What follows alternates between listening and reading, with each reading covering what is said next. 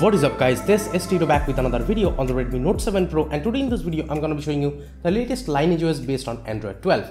Let me show you which build this is. So from here you can see this is the LineageOS version 19 unofficial build as of now based on Android 12, and the build date here is of 13th October 2021.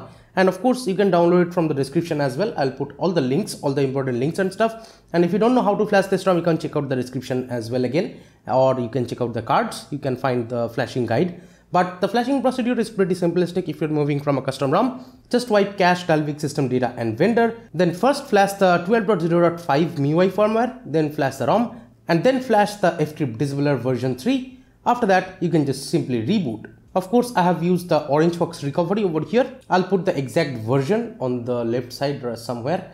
And huge thanks to all the developers who have done amazing work on this particular ROM and all the upcoming Android 12 ROMs which will be there for all the devices like the Note 7 Pro, K20 Pro and the Redmi Note 10 Pro, etc. I'll be covering them, or I'll be trying to cover them. But let me show you, or let me explain my experience over here with this ROM. Now after I flashed it, it straight up booted into the system. It did not ask me for any setup wizard. File size of this particular ROM is about 1.2 GB or 1.1 something GB I guess. As you can see, it has this stretchiness kind of effect, and swiping up gets you to this app drawer. Of course, it does include the Play services and the Google Play Store right out of the box. So GApps is included, but it does not include some of the key apps of Google, like YouTube is not included, Chrome is not included. Also, this Google app or the Google Assistant is not included in this particular ROM. You have to download them from the Play Store. Also, one more thing that I have been noticing over here is that the stock clock looks like this on this particular ROM. This is pretty much the LineageOS clock. Also, there is the stock dialer which looks like this, and as you can see, this is how it looks like. Also in the messaging app, this is how it looks like. So these are the stock apps, but I have also tried to download the Google Clock app, but in there it does not have the newer kind of clock UI. As you can see, this is still the Android 11 kind of clock UI. But let me show you. Here the stock calculator of LineageOS looks like this. When I download the Google calculator, this has the new UI. As you can see, this is of course the newer kind of UI, and it does give you the haptic feedback and stuff once you're typing or doing these kind of gestures. And you can see the animations looks very beautiful. This calculator app, the Google calculator app, is actually working with this new UI, but you have to download these separately. The stock launcher is the quick step launcher. Let me show you if I go into here. And then as you can see, this is the quick step launcher present by default. Also, if you are seeing the recents panel, this is how it looks like. Now I have one complaint regarding this recents panel, that here it does not have those screenshot option or clear all option. You have to clear all from all the way to the left from like this, but I am pretty much missing the screenshot option over here, because if I want to take a screenshot, I have to press the volume down and the power button together, then only I can take a screenshot. I just noticed this thing, that once you are taking a screenshot with the volume down and the power button, it shows you this animation and it shows you this option which says capture mode. If you click on this capture mode, let me actually show you, it looks like this. And once you do that, you can expand the screenshot or take a long screenshot just like this, whatever is there in your screen, or you can go to edit, then you can edit and like do some effects with whatever like app that you are using, or you can rotate the screenshot somehow, or you can crop it up if you want to. So yeah, all these options you get from right here once you're taking a screenshot. But of course there is no 3-finger screenshot gesture, or you can't really do it from the recents panel, which is a bummer.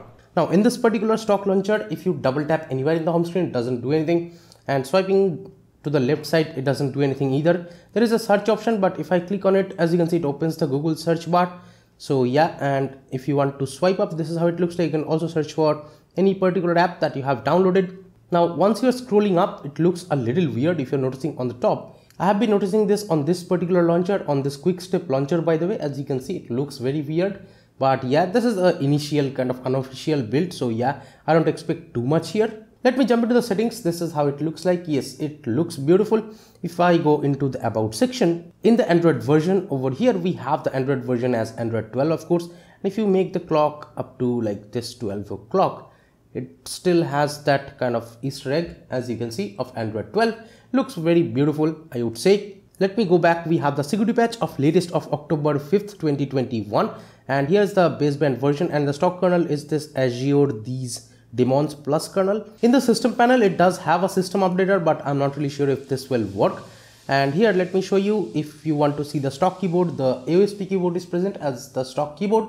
But if you want to install the Gboard or something like that, you can definitely install those. In the gestures, there are these quickly open camera. Yes, the quickly open camera does work. And we have the system navigation gestures. You can use the full screen navigation gestures or the 2-button and 3-button navigation gestures. In the settings, we have this swipe to invoke assistant, then the left edge, right edge customization. And here we also have this one-handed mode. You can enable it if you want to from right here. So right now, as you can see, the one-handed mode is perfectly working. But the problem is with this press and hold power button. As you can see, this option was turned on, this hold for assistant was turned on. But once I turned it off, if I keep holding the power button, it does not even show me the power menu here. That is a little weird that I can't see the power menu even when this feature is turned off. And if I turn it on, as you can see, it kind of invokes Google Assistant, but as you can see, it doesn't appear. So that's how it is. So to access actually the power menu, I have to do it from the quick setting panel. From here, if I tap here, I can access the power menu from right here. But I cannot really press and hold the power button to actually access the power menu. Right now, let me just go back to the home screen and let me show you a couple more things like the stock camera. Well, here we have this kind of camera and it has this kind of icon once you're opening a camera. And yes, they are working perfectly fine. If my voice sounds weird because I have cold, please don't mind my voice as of right now. But yeah, the stock camera is this one and it does work. Let me take a quick picture. And as you can see, I just took a picture and it does work. Let me show you the details. 12 megapixel photo, I guess. And this is how it came out to be. So this is not too bad, I would say, but this is a very basic kind of stock camera that you get over here. So I have installed a Gcam Go, the version 1. And with this also the front camera and stuff, everything is working. Let me take a portrait picture. So this is how the picture looks like. I would say it looks decent, not bad at all. And here, let me check out the info. And this is again a 12 megapixel photo. So yeah, the camera is actually working fine, no issues even with the Google camera and stuff. And if you go into the video, as you can see, still it works fine. And with the rear camera as well, the video should be working fine, no issues. So yeah, camera situation is not too good, but of course you can use definitely third-party cameras like Google Camera Go. That should work totally fine. Except for that, opening up apps are still fine. As you can see, all the apps that I am opening are staying in memory. So memory management should not be a huge issue here. Now the widgets in the home screen are working fine. You can add and edit widgets, but there is a problem that even if you have the Google clock downloaded, there is no newer kind of clock widget over here, which we used to get with the Android 12 ports or ported ROMs. Those kind of things are simply missing. Also from the ported ROMs, I am seeing a difference here that while I am plugging in the device, it does not do that charging animation where you just plug it in and it shows that Android 12 kind of flow over here, like a flow animation. That is simply not happening over here. Some more things, like if the IR blaster is actually working fine, the IR blaster actually works perfectly fine here. No issues whatsoever with the IR blaster. But sadly, the Safetynet simply fails. But definitely you can use Magisk and use Magisk Hide to actually use the banking apps. But I'm not really sure, I haven't tested that. But right out of the box at least, Safetynet does not pass sadly as of right now. Talking about the DRM info, it stays L1 as you can see from right here. So streaming 1080p Netflix or Amazon Prime videos should not be a huge issue here. Now here are the Antutu and Geekbench score with a CPU stress test on this particular build. Right now let me show you the quick setting panel. This is how it looks like. Of course, we still have this brightness slider. Also, the Monet theme engine is not really working over here, I guess, because even though I have the stock wallpaper, it has a little bit of cyan look, but in the settings, I don't see a cyan kind of hue over here. So I think that is not working. Even if you go into the wallpaper settings, this is how it looks like. There is no Monet kind of engine. So by default or right out of the box, you don't get that as of right now. Maybe we will be getting those in the future updates. But as of right now, the Monet kind of engine is not working. Also, a few more things, like in the battery settings, there is no battery percentage enabling option here. So you have to stick with this kind of icon and you don't see the battery percentage until and unless you swipe down from the quick setting panel, and there you see the battery percentage. So yeah, and we have the big kind of battery. And if you want to see the full usage, this is how it looks like. We also have the screen on time right here. I'm not really sure if this is perfect, but yeah, screen time over here shows up. As you can see, used for 47 minutes here it shows. Let me go back. We have the battery saver right here. The battery manager, if I click on it, the settings is force closed for some reason. And here we have the sound settings. If you go here, we have this media call, etc. volume control. By the way, this is how the volume panel looks like. You can adjust the volume from right here, or if you want to expand this, and you can like have all these volume panels just like this. And we have some more things like the phone ringtone and stuff you can change from right here. There we have the dial pad tones, the screen locking sound, charging sound, etc. or the charging vibration. You can change those stuff from right here. And we also have this touch vibration enabling or disabling option. The haptic feedback I'm liking on this particular ROM, no issues whatsoever. But there is no Mi Audio Direct as of right now, of course. In the display settings, this is how it looks like. We have the brightness level, the adaptive or auto brightness is working fine. In the lock screen, we have this wake screen for notification and the show device controls option. Then let me go back. We have the screen timeout adjustment, and then the dark theme is there. If you enable the dark theme, this is how it looks like. It's not pitch black or something. This is gray. I can see that. So yeah, and if you want to see the dark theme settings, this is how it looks like. You can schedule it, but of course there is no pitch black kind of setting option right here. Now we have the font size, the display size, and the night light. And of course you can change the night light intensity if you want to. Let me go back. We have the colors option, but it has no options over here. And we have the auto rotate screen, and the double tap to wake is there. And let me show you right now the fingerprint scanner speed, or here I can just double tap. As you can see, this is how the lock screen looks like. It looks very, very beautiful. It has this big kind of lock screen clock and it jumps around. But of course, when I plug in the device with the charger, it does not give you that animation, but that's fine, I guess. Now let me show you the fingerprint scanner speed. Once I tap the fingerprint scanner, and as you can see how fast it unlocks. Just notice the fingerprint scanner speed. Also, again, there is no double tap to sleep anywhere in the home screen, but there is double tap to wake here, and that is working fine, as you can see.